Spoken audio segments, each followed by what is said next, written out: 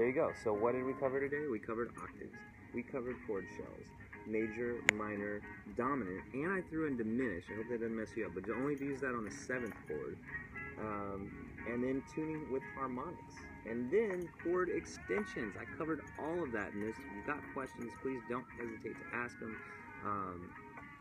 And maybe we can segment each section out to make it easier. Little segments. Let me know if that's helpful, how helpful that is, and what you can create. Listen to my man Austin Ellis, who is, since I taught him this back in college when we were roommates, he's gone on to make many awesome tracks, and he came in place number 2 last year in 2015 in The Voice.